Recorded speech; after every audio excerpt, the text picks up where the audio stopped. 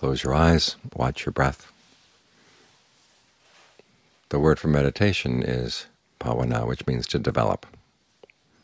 We're trying to develop good qualities in the mind. We do that by focusing them in one place and making sure it stays there.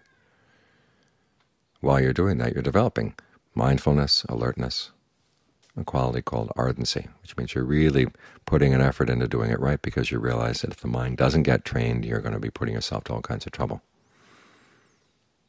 Ardency comes out of that sense of danger, the realization that your actions really do have an impact on what you're going to be experiencing.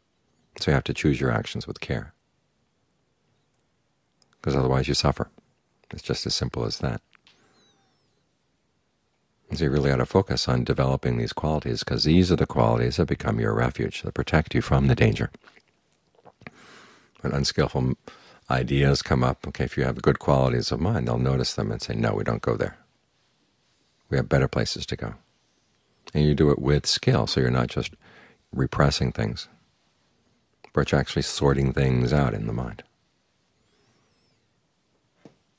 As for good thoughts that may be coming up, okay, they don't really cause any harm, but they can be tiring, which is why the mind needs to rest.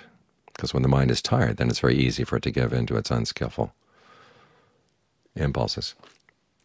And so we give the mind a place to rest with the breath. So this is our exercise for the mind. Instead of moving around a lot, the mind exercises by staying still. There's a certain amount of movement protecting the stillness, but it's actually by keeping the mind still that you gain strength. It's the opposite with the body. With the body, you've got to use it, you've got to move around in order for the body to stay strong. But with the mind, it gains its strength by being still. So you want to strengthen the mind, strengthen all the good qualities. This is why we practice meditation every day, because you want to make sure your mind is always in good shape, because you never know when you're going to be challenged by difficult situations.